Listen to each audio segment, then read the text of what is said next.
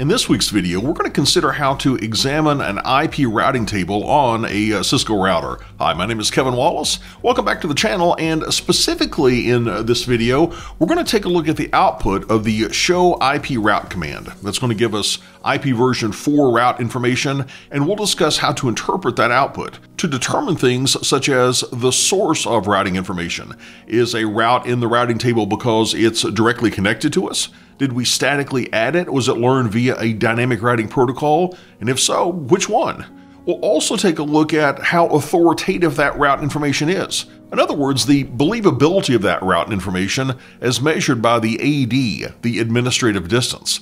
We'll discuss a concept called the longest match rule that can help us select a route if we have more than one route that could get us to a destination, and we'll define what's meant by the gateway of last resort. And if you enjoy this video, I invite you to take a look at our Udemy courses available at kwtrain.com/Udemy, where you can select from any of the courses you see on screen for just $12.99. That's right, complete training courses for $12.99 each. But that's only if you use this URL of kwtrain.com/Udemy. Again, that's kwtrain.com/Udemy. Now let's get into our discussion of routing table examination.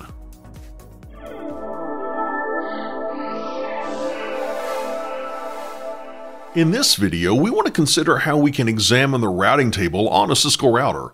And we're using the topology that you see on screen, and we're sitting on router R3. And notice that router R3 is connected to a few networks, and it's also participating in an OSPF routing process and an EIGRP routing process. Also notice that R3 connects out to the internet. And instead of learning the full internet routing table, we're making the observation that there's only one way out to the internet. So if a network is not known locally, it must be on the internet, is our conclusion. So what I've done is configured a default static route that says, if I don't know of a more specific way to get to a destination network, go to the internet. Go to my ISP's router. That's my next hop. Let's take a look at this routing table. And the way we see a routing table is to say show IP route. And first, notice this route to the all zeros network. That is the default route. The S says that this is statically configured. We did not dynamically learn this from a routing protocol. I statically configured that. And the asterisk next to that, the star, that says that this is a candidate default route. If I don't know of a more specific way to get to a network, go to this default route. And the next hop to go to any of those unknown networks using this default route, that's going to be 192.0.2.1. That's the IP address of our ISP's router. But again, if I did have a more specific route to a destination, we would not use this default route, even though the default route encompasses all possible IP addresses. This is due to something called the longest match rule. The longest match rule says, if I have more than one route entry that can get me to an IP address, I'm going to go with the route entry that is most specific, meaning the route entry that matches the fewest number of IP addresses. And in the topology, notice that I've taken the class A network of 10.0.0.0 and I have subdivided it into a couple of other networks, the 10.1.1.0/24 network and the loopback 0 interface on R1, that's part of the 10.2.2.0/24 network. And we see that this classful 10 network has been subnetted, and we see that 10.1.1.0/24, that is directly connected to me. We're connected via gigabit Ethernet 0/1.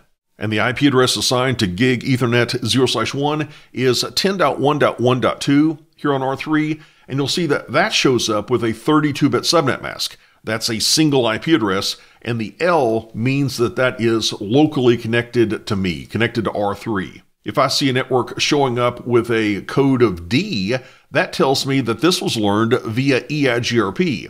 Now, why does D indicate EIGRP? Well, the algorithm that EIGRP uses to determine how to get to a destination network is called DUAL, D-U-A-L, the diffusing update algorithm, and that's where the D comes from. And we're going to get to that loopback interfaces network on R1 via 10.1.1.1. That's our next hop. That's the ingress interface on R1. And we're going to leave on our router out of gig Ethernet 0/1. And you see that I've got another connected route, I've got another local IP address, but I want you to notice the O. The O means I've learned this via OSPF. I've learned how to get to 172.16.2.1, which is the loopback IP address on R2. I've learned that via OSPF. To get there, I'm going to go to a next hop of 172.16.1.1. That's R2. And I'm going to leave on my gig Ethernet 0/0 interface. Let's scroll down a bit more, and we can see that I am directly connected to this network that goes out to the internet.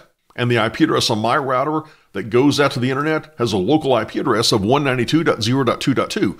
So in this routing table, we're able to identify any statically configured routes. That's indicated with the S code. We're able to see a default route. That's indicated with the star or the asterisk. We're able to see connected networks, indicated with a C code. We can see local IP addresses on this router with the L code, and routes that we've learned via EIGRP, they show up with a D code, D for dual, and routes learned with OSPF, they show up with the O code. Now, let's take a look at the administrative distance information we can get from this table. Notice that the statically configured route has the default administrative distance for a static route, which is 1, and static routes have a metric of 0. Let's take a look at that EIGRP route. It has an administrative distance of a 90, and using a fairly complicated EIGRP metric calculation, we come up with a metric that might seem large, but it's really not. It's 130,816, and EIGRP with its administrative distance of 90, that's more believable than OSPF with its administrative distance of 110, and here we see that OSPF has a cost of 2. And that's a look at how we can view and interpret our IP routing table.